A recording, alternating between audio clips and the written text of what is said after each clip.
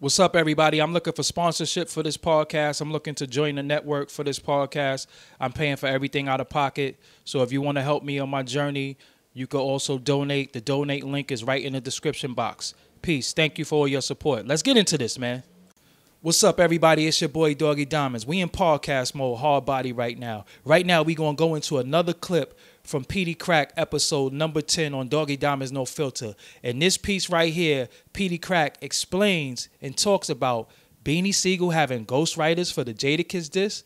Holy shit. The full podcast is out. So you could go to soundcloud.com/Doggie Diamonds No Filter to hear the full podcast. And you could also hear it on iTunes. Just look for Doggie Diamonds No Filter. But we're going to get into this little clip real quick. Thank everybody for all the overwhelming support. I felt like I wanted to drop another clip real quick because y'all been supporting, y'all been listening, y'all been talking about this. So, yo, thank everybody for fucking with the kid. Yo, let's get into this real quick, though. What's up, everybody? I go by the name of Doggie Diamonds.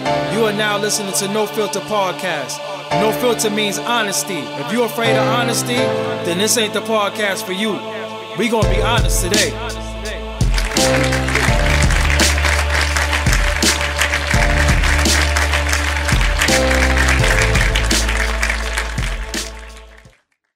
I swear, the whole time when all them battles was going on, I had to suppress my how you really feel? How I really felt. Yo, I swear, like when Beans and Jadakiss, I love Jadakiss. Damn. I swear to God, I love Mac too, but I love Kiss, so it's hard to act like I don't like this nigga when they battle. I'm like, yeah, fuck that nigga. Meanwhile, I got this shit on in the crib. Yeah. I'm banging that lock shit.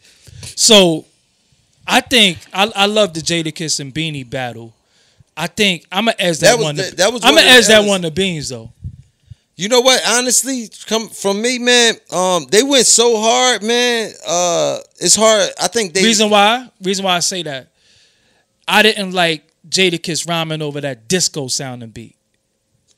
I remember that.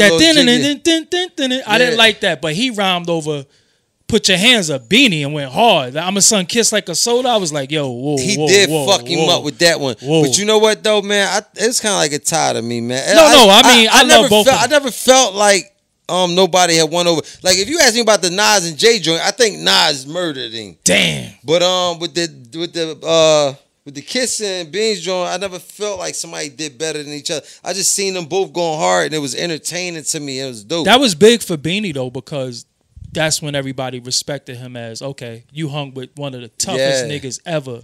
I think Oschino and Chris had wrote that with him too. Oh, word? Yeah. Oh, shit. They wrote his rhyme?